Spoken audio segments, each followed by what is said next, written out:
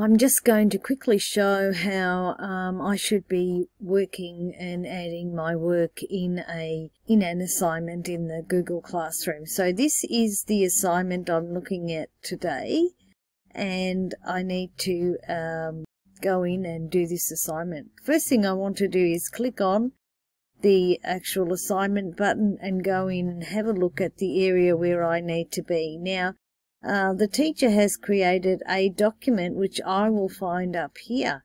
If I don't see that document here for whatever reason, maybe I've accidentally clicked this X, I can always go and add or create a document. Now just say I've created a document in the Google Drive. All I need to do is click on Google Drive and attach that link.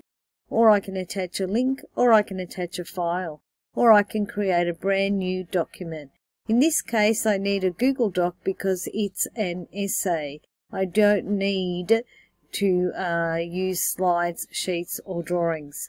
So let's go and have a look at the document that's already included in there.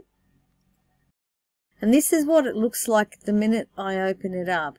It says essay writing and my name. So I don't need to change anything up in the title. I just go ahead here and begin writing.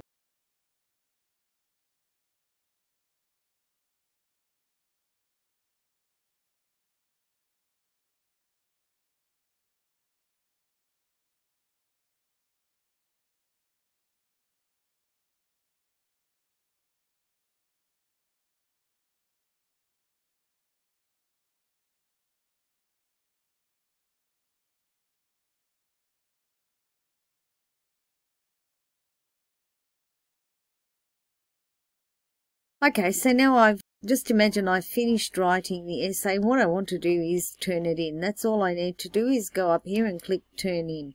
And I go straight to the assignment details, and it says, it's telling me you're ready to hand in your work. I'll say yes, hand in. And the minute I've done that, the teacher gets a message. Now, if I make a mistake, I want to go back and have a look at it, or maybe the teacher will send me a message in the private comments telling me to fix something up, I can always unsubmit it and fix it up and then resubmit again.